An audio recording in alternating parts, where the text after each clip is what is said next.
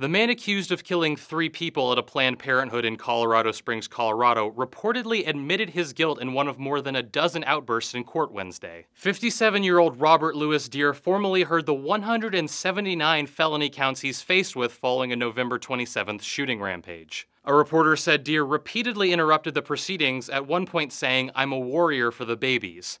Authorities also said Deere told them no more baby parts after his arrest. Deere said he's guilty and that a trial is unnecessary. He is being held without bond. Prosecutors haven't said if they'll seek the death penalty. The November 27 shooting injured 9 and killed 3 people.